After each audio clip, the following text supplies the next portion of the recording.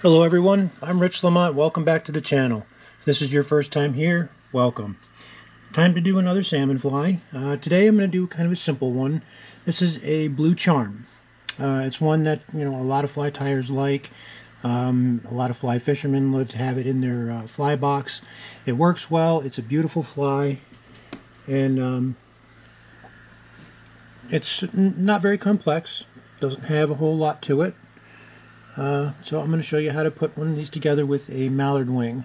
There are several different wings. There's hair wing versions. I've seen turkey wing versions, but for this one we're going to do a bronze mallard wing. So we're starting with a size 1.5 Alec Jackson 2051. This is a size 1.5, so it is a little bit larger.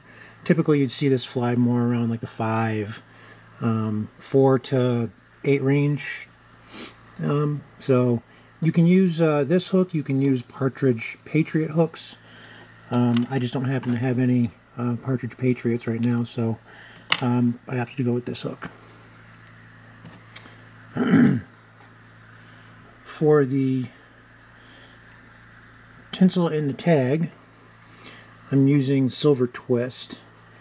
Normally I think it's supposed to be silver oval tinsel, but there's a lot of different ways that you can tie this fly.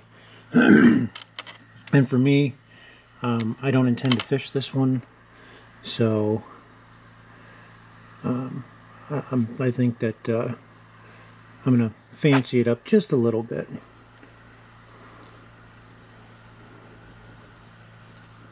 So now we're tying in right here by the eye return. If you look here, that eye return kind of creates a little bit of a step. So we're going to try to eliminate that step a little bit as we tie the fly. One way to do that is starting your tinsel there. Now I'm tying this in a bit of a low water style. So we're going to not take this back as far as the hook point. We're actually going to start pretty far ahead of the hook point.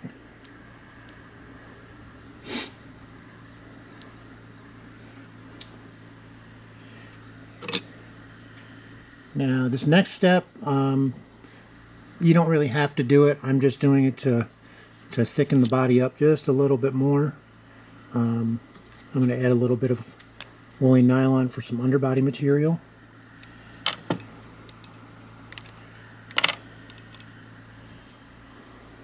I do have a video on woolly nylon and doing underbodies with it. So this stuff here piles up pretty quick and works great for making an underbody.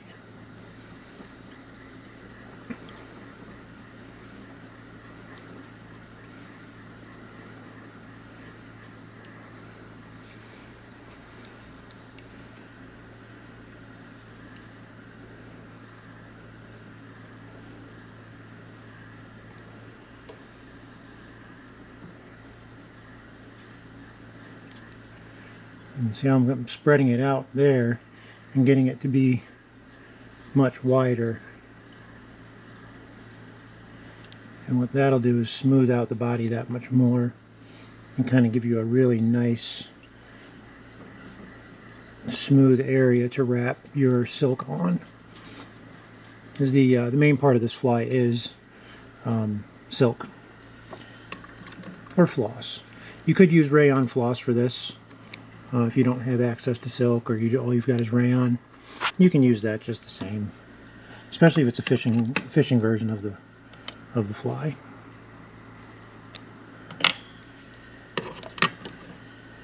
And we're going to put just a small drop of Sally Hansen's or super glue, whichever you prefer. We'll just put that right up here. I'll just keep that from unraveling.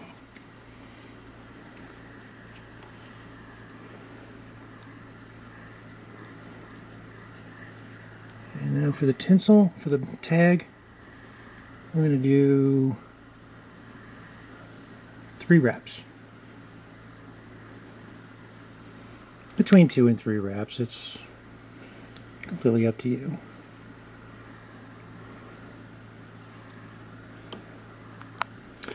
Now we are going to keep this attached.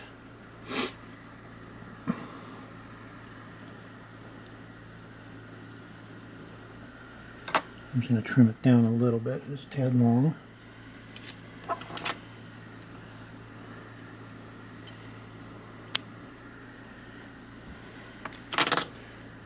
Alright, so we're going to leave this attached and just tie our thread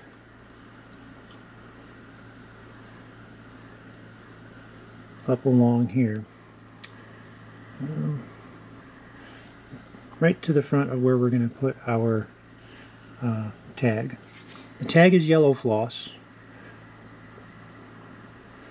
and instead of creating a stop right here, and you can kind of, sometimes you'll get that bump in your floss right there. To prevent that, we'll wrap this all the way up underneath the tag. That way that lump isn't there. Now the floss that I'm using is the ephemera silk from Ovale, 54 Dean Street. Good stuff. It's a little bit thicker than Japanese silks, so I've gone ahead already and stripped out and made it a little bit thinner. All I did was separate some of these strands, and by separating the strands, I've just made it a little bit easier to work with, and it won't pile up quite so much. So what we'll do now is tie in, and then we're going to wrap this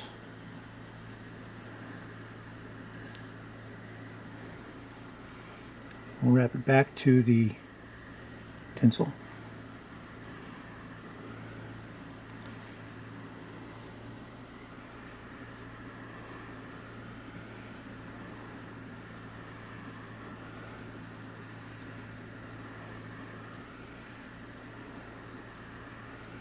When you're working with silk, even rayon, it can be rather delicate, so you want to make sure that your hands are, one, clean, but two, also free of any rough spots around your fingers and any burrs or anything like that, because that can fray the floss very, very easily.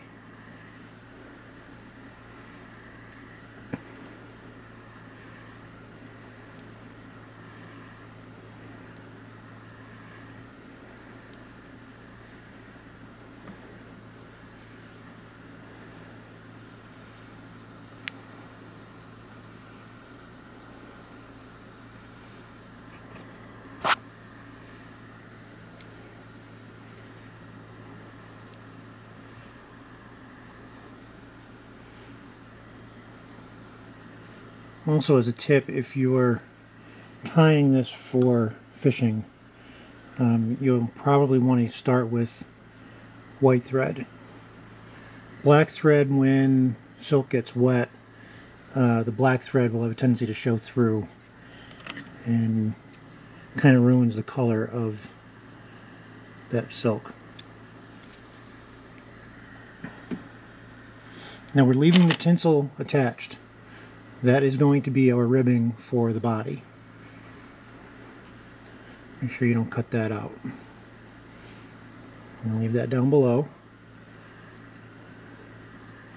And now we're going to create a little bit of a platform, if you will, for the tail to mount on.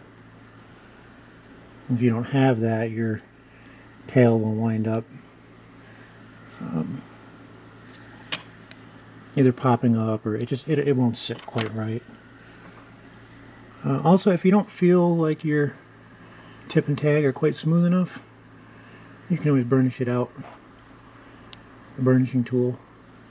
This is just a negate burnisher.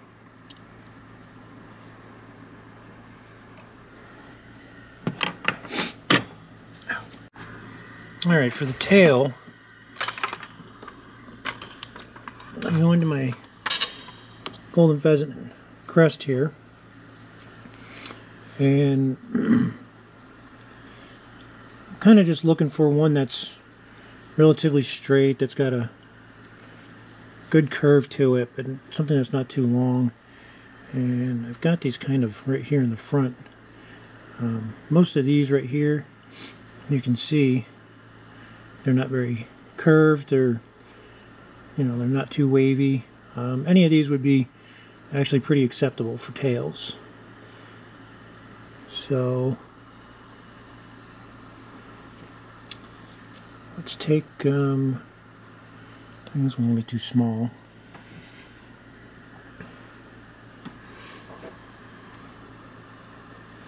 Yeah, that's a little too small. Like this one here. I like that one. Okay. I'm going to go with this one. And we'll tie it in about there. So what we'll do then is take and cut right here. I'm going to cut just these little fuzzy stuff on the side. You don't want to pluck those off too much. I used to strip them, but I found that cutting them and leaving a little bit of the stuff on the rachis there will actually help with that'll help your thread have something to bite onto. Okay, it'll also help prevent the tail from rolling. And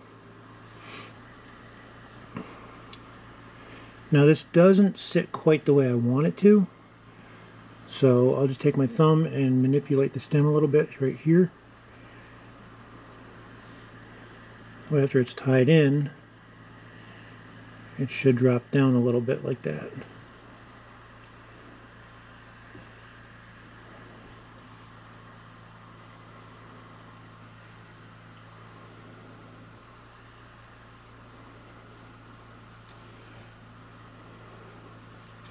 Also, when you tie your tail in, you don't have to tie it in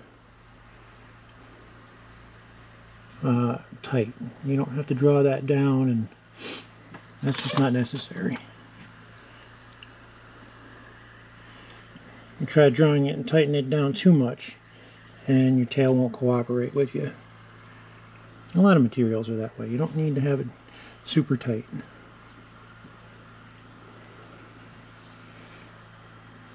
A piece of floss out here, out of place.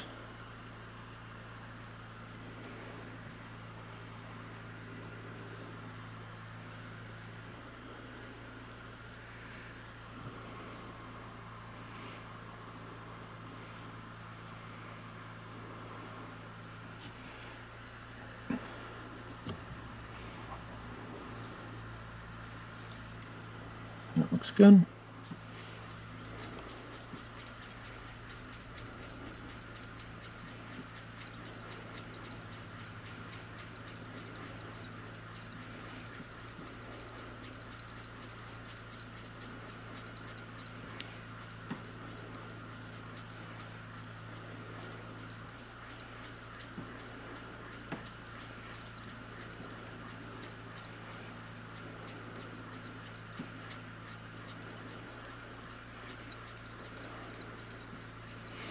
And the rest of the body is going to be black floss.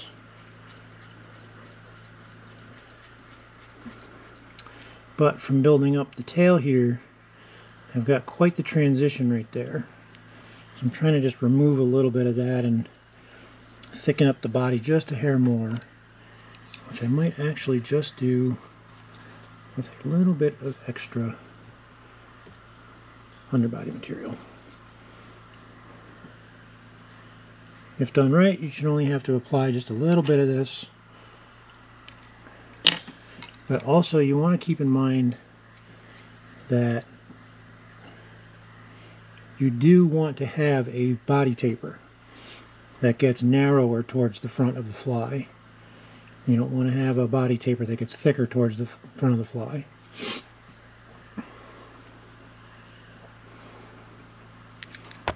Oh. I usually pin that back out of the way.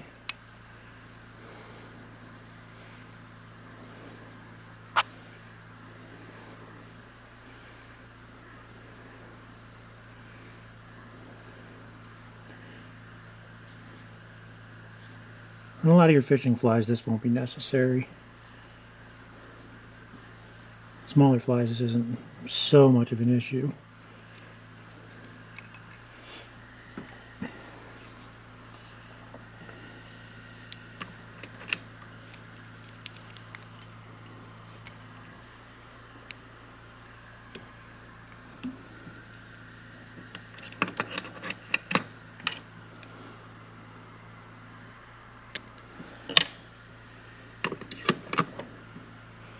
There, now it's just a little bit thicker. And we can just kind of skip to the front. And we'll tie in our black floss, which I'm using black Japanese silk. So it's very, very delicate, pretty fine stuff. So what I'm going to do first is tie it in and hopefully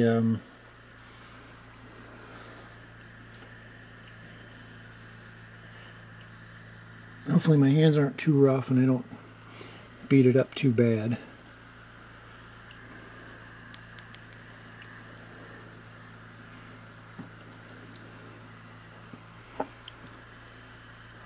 I don't have my gloves out at the moment. I might have to get them though. We'll see. Alright. So, start wrapping back.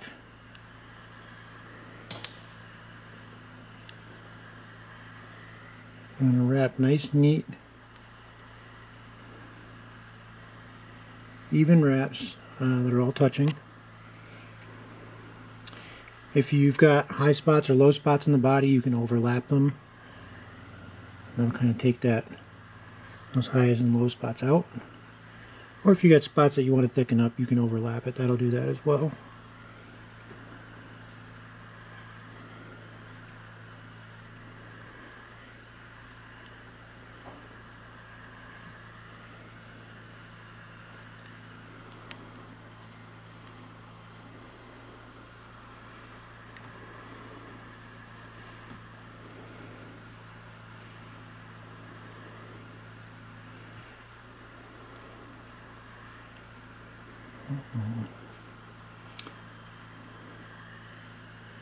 Feeling a rough spot in the floss.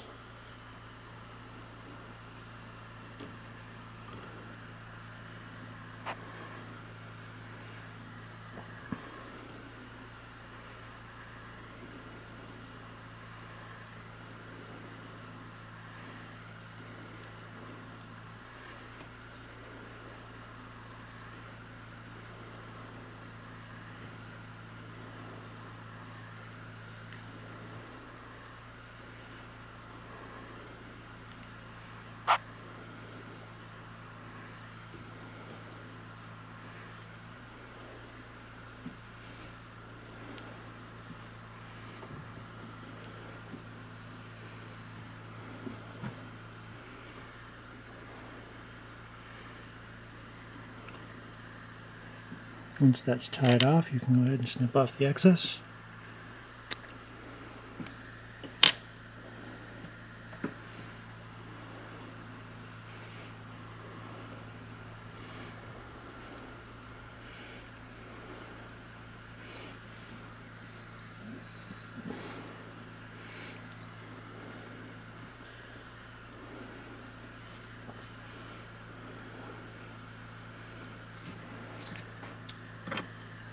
And then you can take out your burnishing tool, smooth that out a little bit. This will just help settle any of them fibers that are creating highs and low spots. Again, on fishing versions, not necessary. Fish won't really care too much about the smoothness of the floss.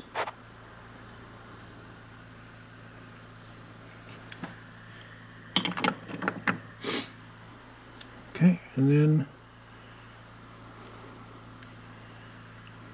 tinsel.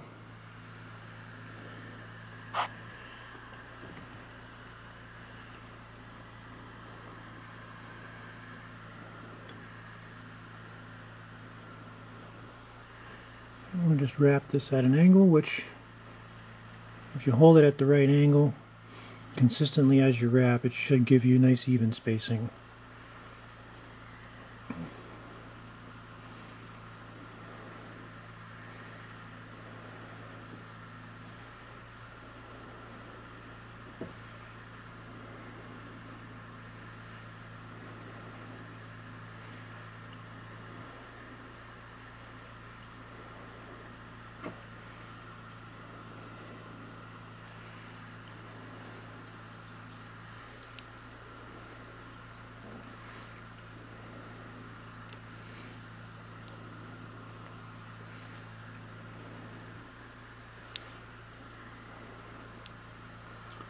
I actually would like to tie it off underneath the hook shank instead of above it.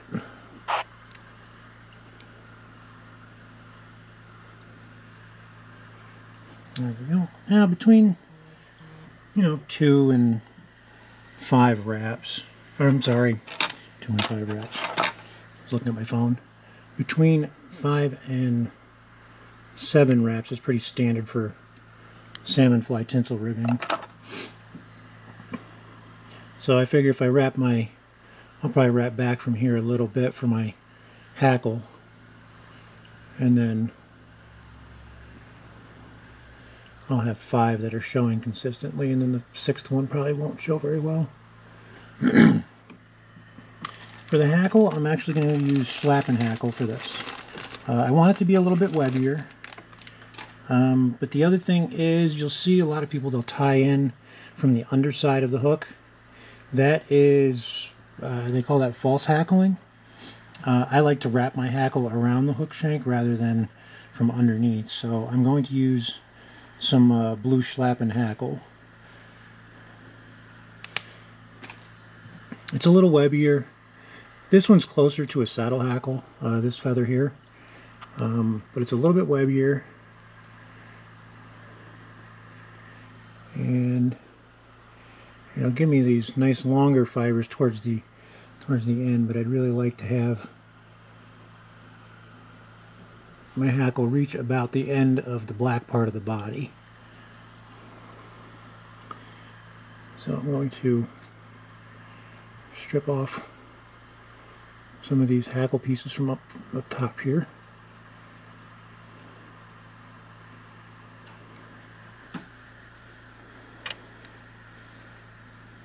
And we tie in from the tip of the fly rather than from the base. I know, like dry fly guys, you tie in from the base, but from here we're going to tie in at the tip.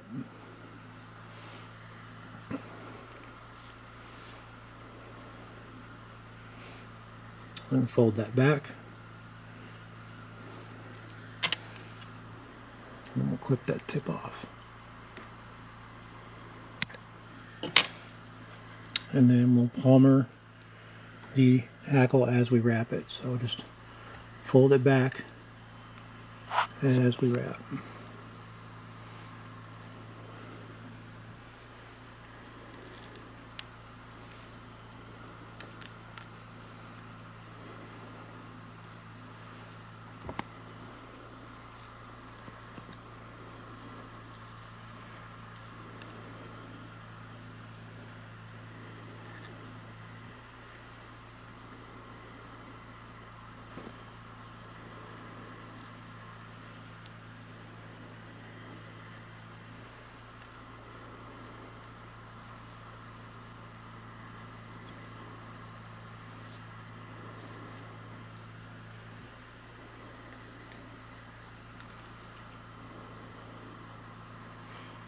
And I'm actually going to go for the 5th wrap.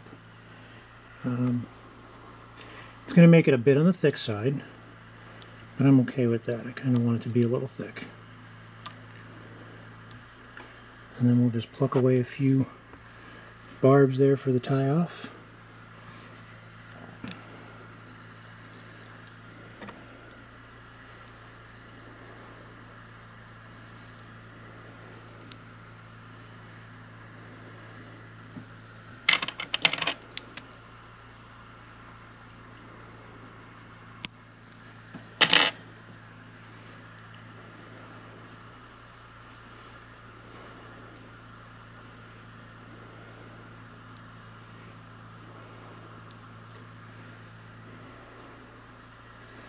Now you can pull this down, kind of part it up top, and you can pull that down, and after you pull that down, back wrap over it a little bit.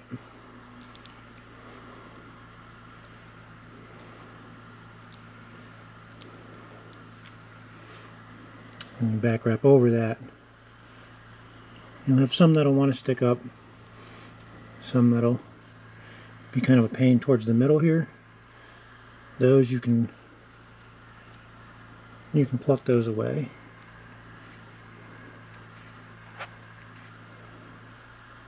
Don't pluck too many, otherwise it'll show. But those are unruly ones that kind of become a pain in the butt as you're trying to do everything else. Come on now. We'll just get rid of those. Okay.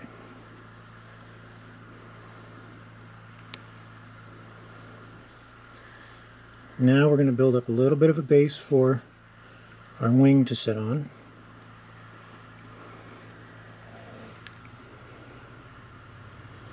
And get that nice characteristic blue charm throat.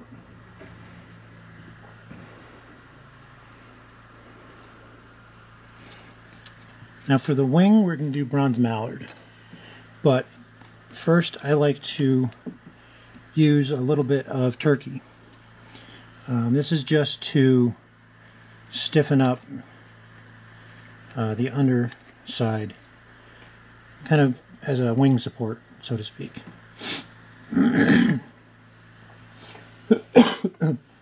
Pardon me. Doesn't have to be very much. Maybe 6-8 slips of turkey tail.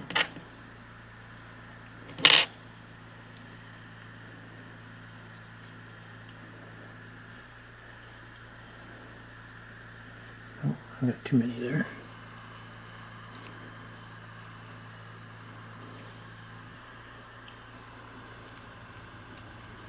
Some call it cheating, but hey, whatever works, right? So now I'll tie this in about up to where the tag is, almost even with the hook point, enough that it doesn't get into the bend of the tail. And that's just a loose wrap, and then a couple others. This doesn't have to be perfect, it doesn't have to be fancy, it just has to be there. Just has to help support that mallard wing so it doesn't collapse when you tie it in.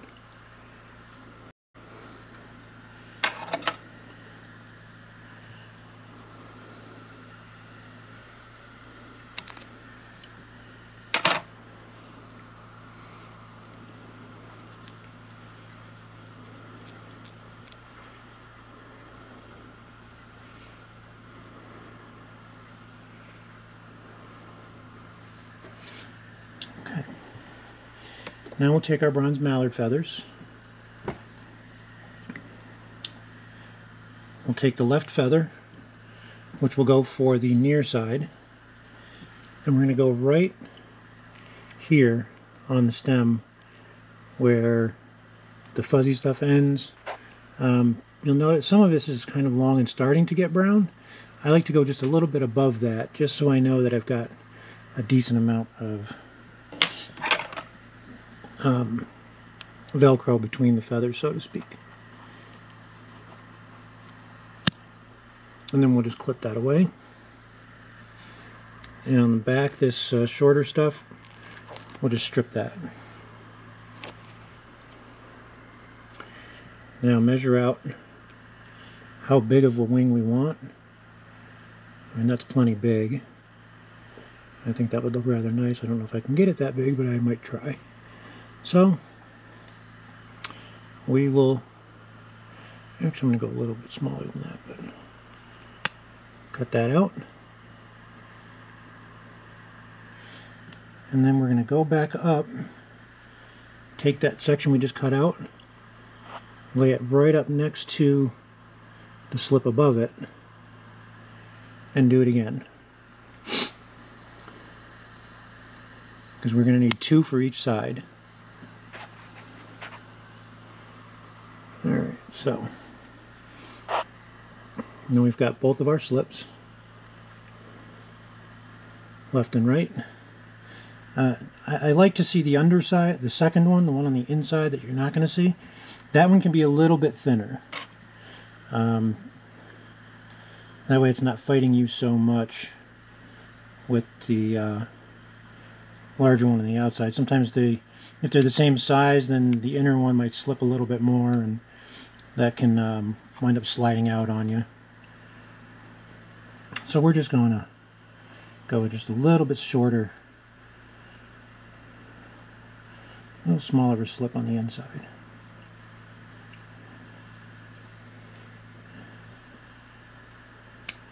I'm just getting the opposite side prepped. I already showed you the one side, so bear with me while I get this other one done.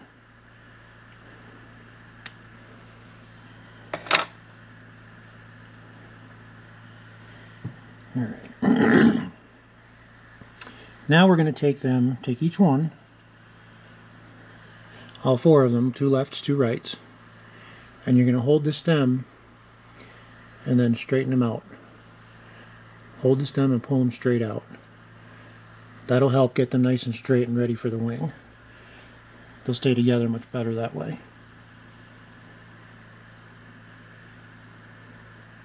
So now I'm going to do that with all 4.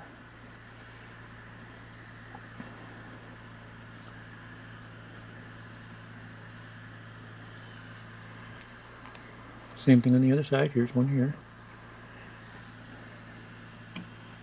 Now the next step is there's a lot of different ways that this can go. You can tie them in one at a time. You can tie them in right side, left side at a time. Or you can do them both at the same time, all 4 pieces. That's what I'm going to shoot for here. I find that works the easiest. I especially find it works easiest when I'm on days when I'm having trouble. And well, I've done this video a few times already, so going with my trouble-free method.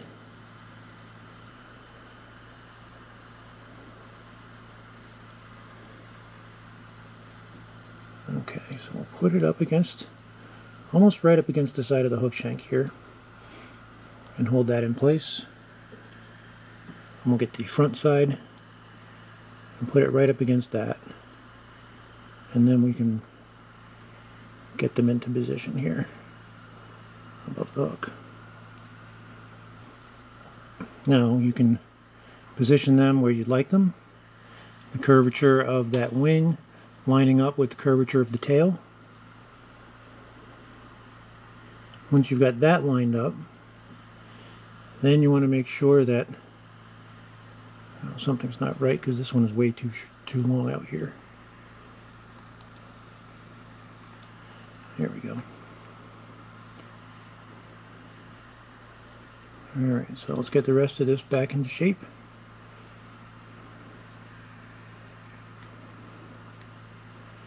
And now when you go to tie this in here, you want to make sure the front ones are in the front, back ones are in the back, and keep them on their respective side of the eye of the hook.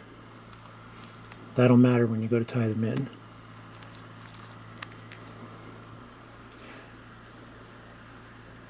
Then when you go to tie them in, just loop it over once and let the bobbin hang. Then you can grab these and kind of help that thread down a little bit. Wiggle these around a little, keeping your left hand as still as possible. Then make a second wrap. Again, let the bobbin put the tension on it.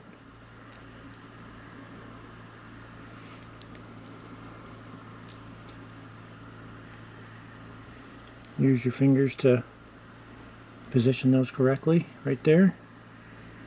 3 times. And I'm going to go 4, 5, and then I'm going to let go and see how it's shaped.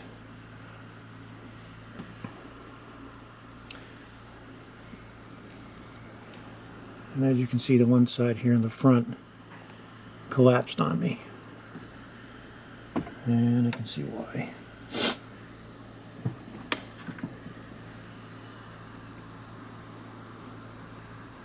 A few pieces out of place. No big worry.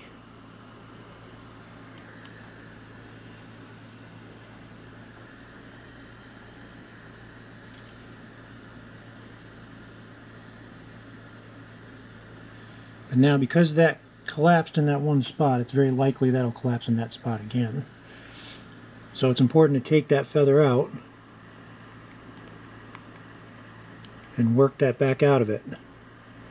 And make sure that it's nice and straight again before trying to tie it back in. Otherwise, you might wind up with a collapse right in the same exact spot.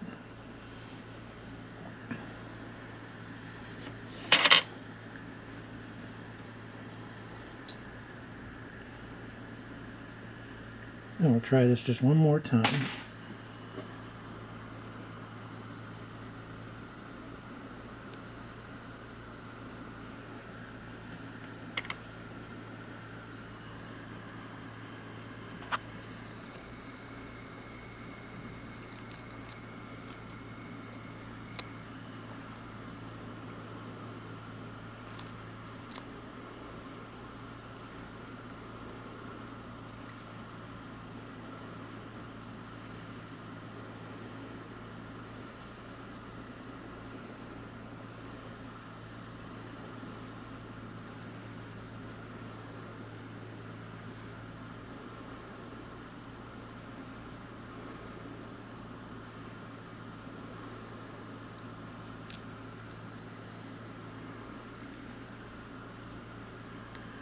Leave the tension on the bobbin. Make your adjustments.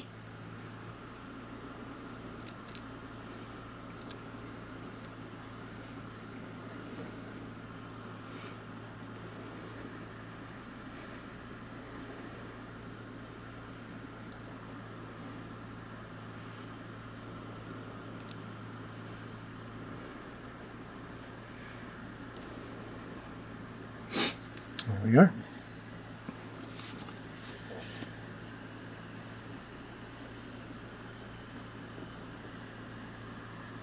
Of course, now the backside collapsed just a hair. Let me see if I can work that out without taking this down completely.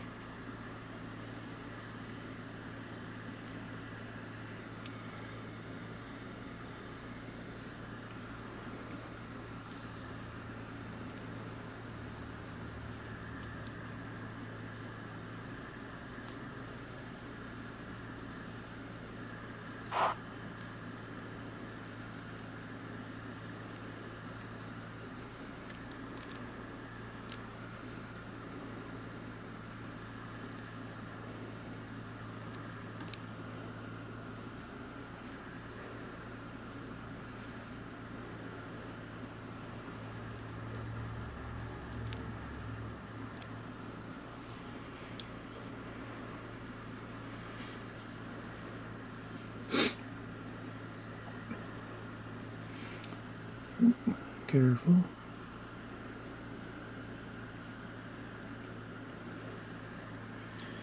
Alright, I'm going to add a small drop of Sally Hansen's here.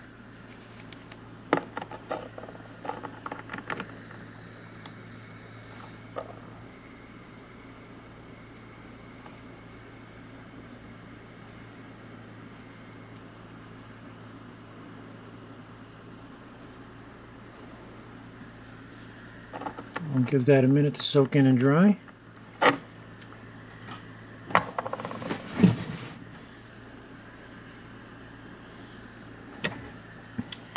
In the meantime, we can take our tail, and I'm going to break the back on it just a little bit.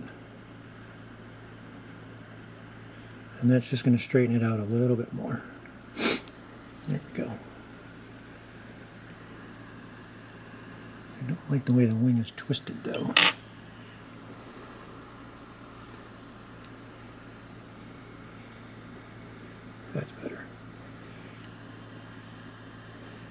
likely a curl in the feathers. The way the feathers curl, sometimes one is stronger than the other.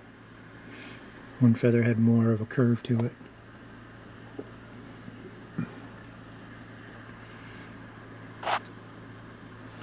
I'm actually going to leave the throat like that. I like that up around the sides.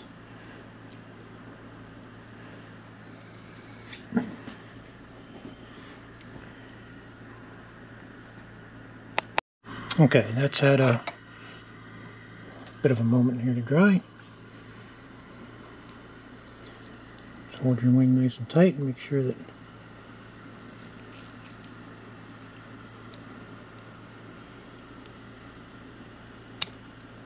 make sure you got some nice sharp scissors or a razor.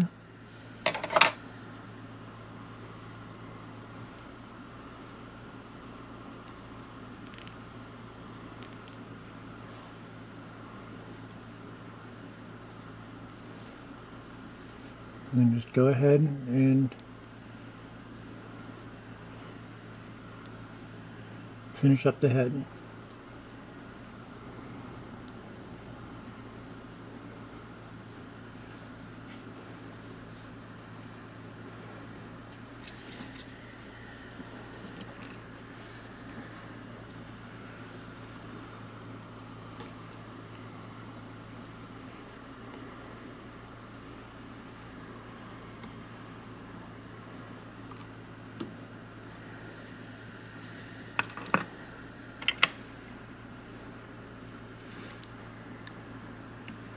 Good finish on it, and then I'm going to do first a coat of clear Salire from Mallard. The reason I want to do clear first is I've had some trouble in the past with the black leaching into my feathers and my throats, and I was told that doing a coat of clear first, let that soak in. That's the best way to go about it, and then go ahead with your coat of black. So I'll do the black Salire later on, but this here, as you can see, is the completed Blue Charm salmon fly.